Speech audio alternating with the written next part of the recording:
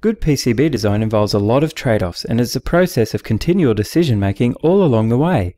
Just like a game of chess, the decisions you make early in the layout and placement of objects has a profound effect on decisions made later. With the addition of powerful variant capabilities, decision-making in the PCB design can be even harder if you need to consider all the possible variant combinations.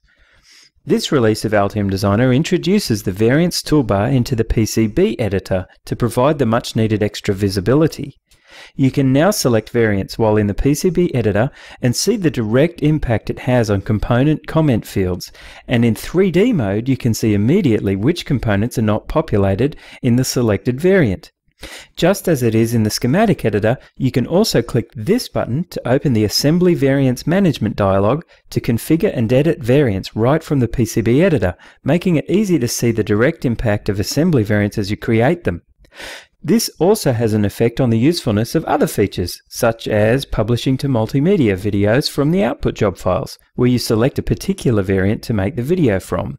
This is really powerful because you can use output job files to combine keyframe sequences with different variants selected, making videos that clearly highlight the differences between the variants.